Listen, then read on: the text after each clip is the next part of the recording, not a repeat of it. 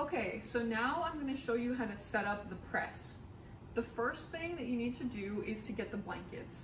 The sets of blankets for these 3 presses are all right here. I'm going to pull them all out and lift them up on the table for us. As you know from your previous times printing, we want to keep the blankets clean. So I'm going to take this top stack, and I'm not even going to put it on the glass. I'm just going to set it aside over here. And then I'm going to open our container. And today I'm going to be printing on the Takich press, the smallest one, and it has the smallest set of blankets. Now, a set of blankets includes the sizing catcher, which is, as I said, that we're soaking our paper, it's opening up the sizing, it's loosening the glue that holds all the pulp together, and this kind of catches that sizing and prevents it from kind of spreading around. The middle blanket, which is usually thicker, but not always, is the cushion. So it's adding more pressure so that we can transfer a good image, right? It's all about transferring the ink to the paper. And the top blanket is the pusher, which helps push the other blankets through the press because it's kind of going through and kneading the roller at the same time, or I mean at the first. So whenever we're storing our presses at the end of the day, we want to center them and we want to remove the blankets after we're done printing. So I'm going to start by moving the press all the way to one side. You can see, or if you're here, you'd be able to see that there's no pressure from the roller on the bed. There's no, it's not engaged at all. And so we lift it up. I'm going to unroll my blankets, which I've made even before I started. This one on this press is shorter, so it's okay. I'm going to move it a little closer to the center. Okay, that's step 1, putting the blankets on. We want to make sure that they're centered this way and this way the best we can. The next thing is setting the pressure. And you want to set the pressure with the press bed more towards the center, right? You don't want to put a ton of pressure on one side and then as it's rolling through, maybe it's uneven, or in this case, you know, there's a different length of blanket, so it's got thinner spots on either end. So I've rolled it to the center, and whatever you do to one side of the press, you need to do to the other side. Conveniently, this press has a really good numbering system. There are numbers both on this dial and on the stem that it's spinning on. So if you're ever not sure if the press bed is uneven, and you really want even pressure on all sides, just count the lines. So right now, this has 1, 2, 3, 4 lines, and it's on the 3. So I'm gonna start by spinning, that's 1 turn, 2 turns, 3 turns down. Actually, I'm gonna leave it there. So now I have 0, and I can just barely see the one above it, and it's lined up with the 0. And I'm gonna go do the same thing on the other side. For intaglio printing, we needed a bit more pressure, but then, for example, relief printing, because the plates are thinner and they need more pressure to transfer the ink. But we also don't want to put too much pressure because that will destroy the plate, it will destroy your image, and it will ruin the roller on the press. So if you're unsure, start with less pressure and build your way up until you have what you need. So that's what we're gonna do right now. So now I'm gonna roll this to one side. I'm gonna lift the blankets up, and I'm gonna get my plate and its registration system. So you can see here that I've created a registration system, and it's very simple. I have my 4x6 plate in the center.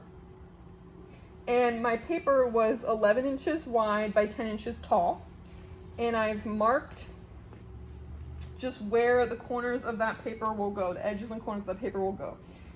I have decided that I want it to be 2.5 inches, so the width of it is evenly split. This plate will be printed horizontally.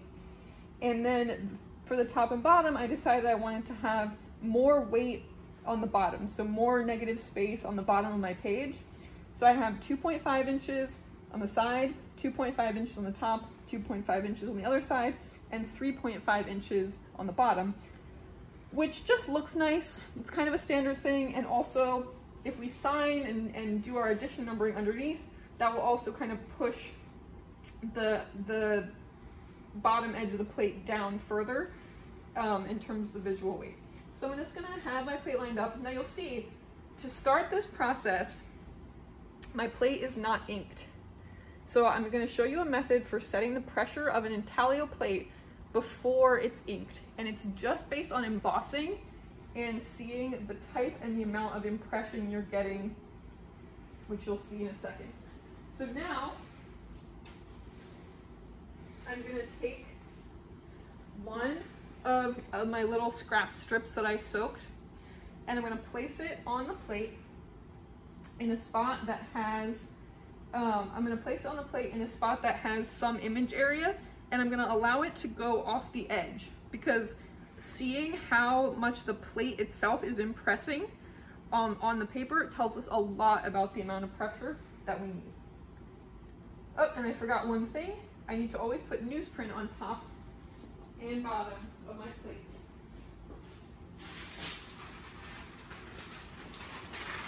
So I've got my newsprint. Even though my plate isn't inked, I don't want to worry about oil or grease or anything transferring. I'm going to slowly lower the blankets, and I'm going to give it a spin. Sometimes, depending on the press, you can feel when the plate engages, when the plate goes under the roller, and sometimes you can't. So I'll actually roll it back for the purpose of this video. I do not recommend doing this if you're printing for yourself. Just go once through. We can see. Oops.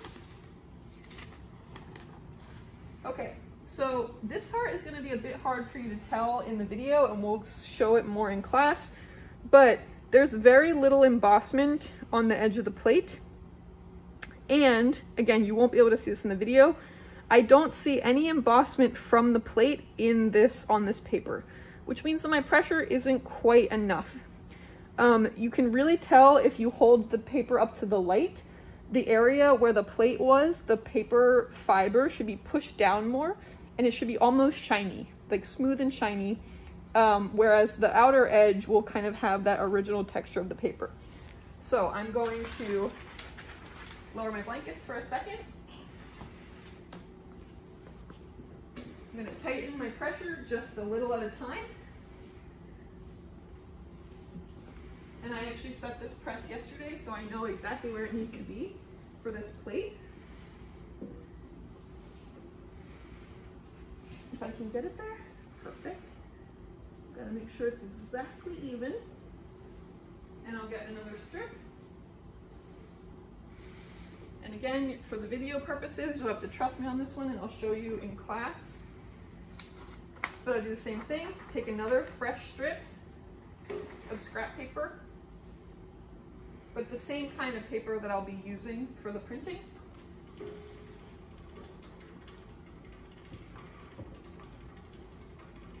The other thing is, it's always a good idea to wipe your press bed down before you put your plate or paper down, which I forgot to do. And this time I'm going to pull my scrap paper up. I'm going to look, and I'll be able to see that there is embossment from the image area on this piece of paper, and I'll show that to you in class. But that's how you set up your press. You put your blankets on, have your registration system ready, start to set the pressure, and just bring it down a little bit at a time until it's ready to go. All right, thank you.